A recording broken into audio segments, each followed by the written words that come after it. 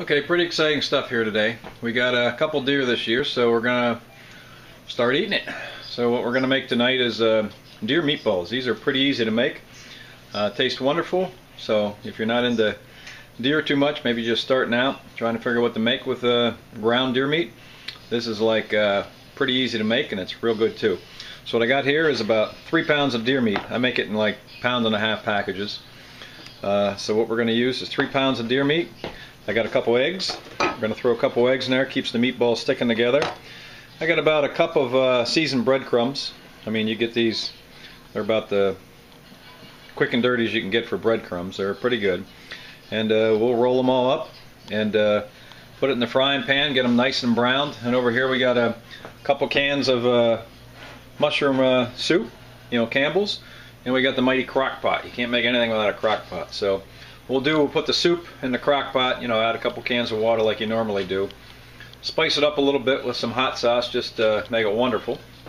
And once the meatballs get done, we'll throw it in there and let them simmer for, you know, an hour or so. And it will be great. So let me get the stuff mixed up and we'll start making meatballs. So hold on. Okay, I got the meatballs going here. I try to roll them up a little bit smaller than a ping pong ball. And let's just talk a little bit. I grind my own meat up. So what you may want to do is grind your own meat up. The reason being is the thing about deer meat is the fat is disgusting. So the more fat you get off the deer meat prior to grind, the better. So we take a lot of time to try to get as much fat as possible off it.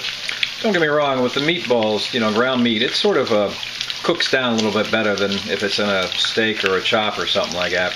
But still, if you do your own meat, try to take as much fat as possible off. Take it off with a knife before you grind it. It makes a much better product when you're all said and done. So I got some meatballs there.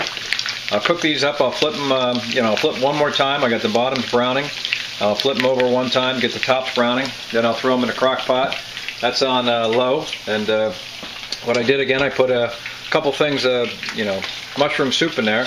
Pretty simple stuff, and put a little bit of hot sauce in there. That just makes it all that much better. So I'll put it all in there, and it's going to be good stuff. So anyway, pretty simple thing to do.